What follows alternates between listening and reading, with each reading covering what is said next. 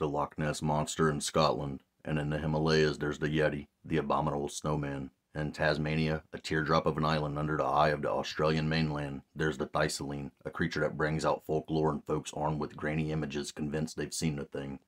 However, unlike other mythical creatures, the Thycaline or Tasmanian tiger actually, indisputably, existed, an apex predator the size of a small wolf. Roamed the island as recently as last century, which gives hope to so many obsessive dreamers and true believers looking for the Tasmanian tiger in the bush. And as you'll see in the lab, this is a story that says as much about human nature as it does nature. Getting there wasn't easy, but Adrian Rico Richardson, a retired military man turned self-declared tiger seeker, retraced his steps. Tramping around the dense outback of Tasmania, on January 28, 2017 at around 12:45 p.m., he heard the sound. Then all of a sudden, there was this mighty howl.